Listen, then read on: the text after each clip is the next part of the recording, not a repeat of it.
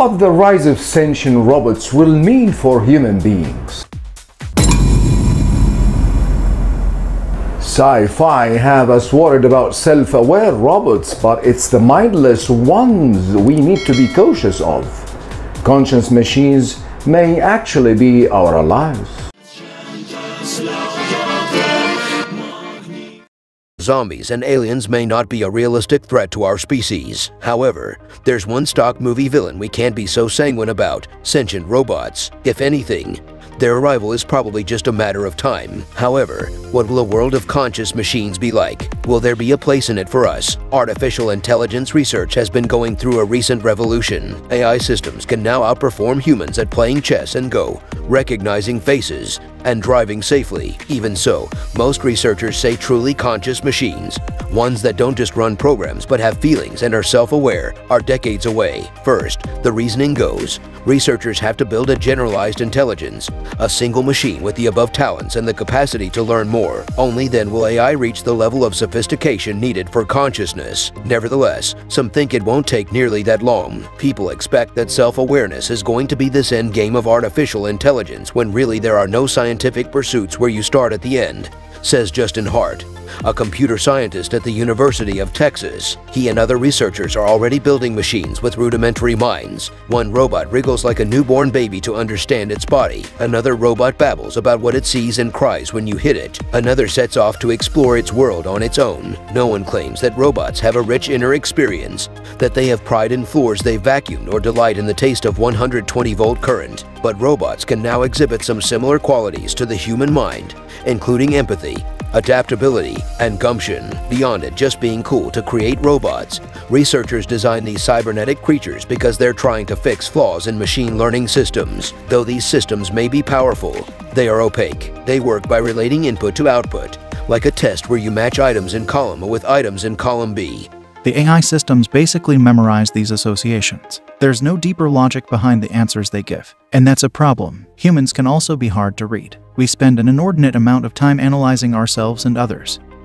And arguably, that's the main role of our conscious minds. If machines had minds, they might not be so inscrutable. We could simply ask them why they did what they did. If we could capture some of the structure of consciousness, it's a good bet that we'd be producing some interesting capacity, says Selmer Brinkstord, an AI researcher at the Rensselaer Polytechnic Institute in Troy, NY. Although science fiction may have us worried about sentient robots, it's really the mindless robots we need to be cautious of. Conscious machines may actually be our allies. Self-driving cars have some of the most advanced AI systems today. They decide where to steer and when to brake by taking constant radar and laser readings and feeding them into algorithms. But much of driving is anticipating other drivers' maneuvers and responding defensively, functions that are associated with consciousness. Self-driving cars will have to read the minds of what other self-driving cars want to do, says Paul Verschuur, a neuroscientist at Universitat Pompeu Fabra in Barcelona. As a demonstration of how that might look, Hod Lipson, an engineering professor at Columbia University and co-author of a recent book on self-driving cars, and Kyung-Joon Kim at Sejong University in Seoul, South Korea, built the robotic equivalent of a crazy driver. The small round robot moves on a loopy path according to its own logic. Then a second robot is set with the goal of intercepting the first robot no matter where the first one started. So it couldn't record a fixed route. It had to divine the moving robot's logic, using a procedure that mimicked Darwinian evolution. Lipson and Kim crafted an interception strategy. It had basically developed a duplicate of the brain of the actor. Not perfect, but good enough that it could anticipate what it's going to do, Lipson says.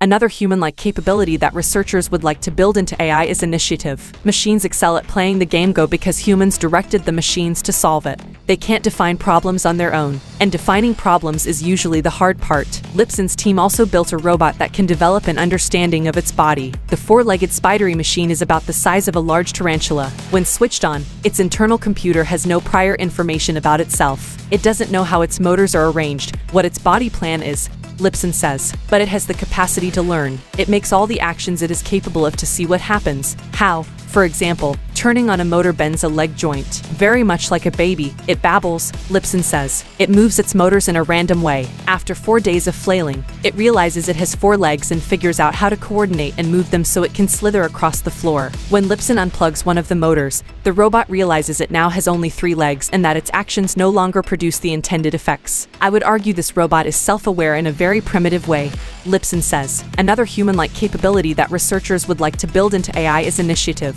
Machines excel at playing the game Go because humans directed the machines to solve it. They can't define problems on their own, and defining problems is usually the hard part. In a forthcoming paper for the journal Trends in Cognitive Science, Ryota Kanai, a neuroscientist and founder of a Tokyo-based startup area, discusses how to give machines intrinsic motivation. In a demonstration, he and his colleagues simulated agents driving a car in a virtual landscape that includes a hill too steep for the car to climb unless it gets a running start. If told to climb the hill, the agents figure out how to do so. Until they receive this command, the car sits idle. Then Kanai's team endowed these virtual agents with curiosity. They surveyed the landscape, identified the hill as a problem, and figured out how to climb it even without instruction. We did not give a goal to the agent, Kanai says. The agent just explores the environment to learn what kind of situation it is in by making predictions about the consequence of its own action. The trick is to give robots enough intrinsic motivation to make them better problem solvers, and not so much that they quit and walk out of the lab. Machines can prove as stubborn as humans. Joshua Bach,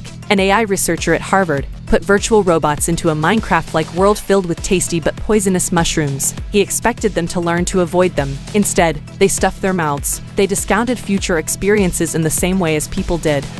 So they didn't care, Bach says. These mushrooms were so nice to eat. He had to instill an innate aversion into the bots. In a sense, they had to be taught values, not just goals. In addition to self-awareness and self-motivation, a key function of consciousness is the capacity to focus your attention. Selective attention has been an important area in AI research lately, not least by Google DeepMind, which developed the Go playing computer. Consciousness is an attention filter, says Stanley Franklin, a computer science professor at the University of Memphis, in a paper published last year in the journal Biologically Inspired Cognitive Architectures. Franklin and his colleagues reviewed their progress in building an AI system called LIDA that decides what to concentrate on through a competitive process, as suggested by neuroscientist Bernard Bars in the 1980s. The processes watch for interesting stimuli, loud, bright, exotic, and then vie for dominance. The one that prevails determines where the mental spotlight falls and informs a wide range of brain function,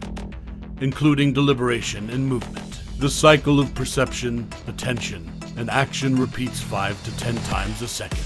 The first version of LIDA was a job matching server for the US Navy. It read emails and focused on pertinent information while juggling each job hunter's interests, the availability of jobs, and the requirements of government bureaucracy. Since then, Franklin's team has used the system to model animals' minds, especially behavioral quirks that result from focusing on one thing at a time. For example, LIDA is just as prone as humans are to a curious psychological phenomenon known as attentional blink.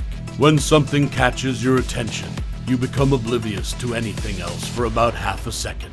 This cognitive blind spot depends on many factors, and LIDA shows human-like responses to these same factors. Pentti Heikkonen, a Finnish AI researcher, has built a robot named XCR1 on similar principles. Whereas other researchers make modest claims, create some quality of consciousness, Heikkonen argues that his creation is capable of genuine subjective experience and basic emotions.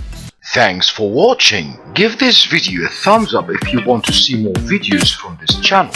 If you knew of any useful information on this topic, let me know in the comments below. And if you're new here, click on the subscribe button and notifications icon for more useful information and tips from the Curious Tube.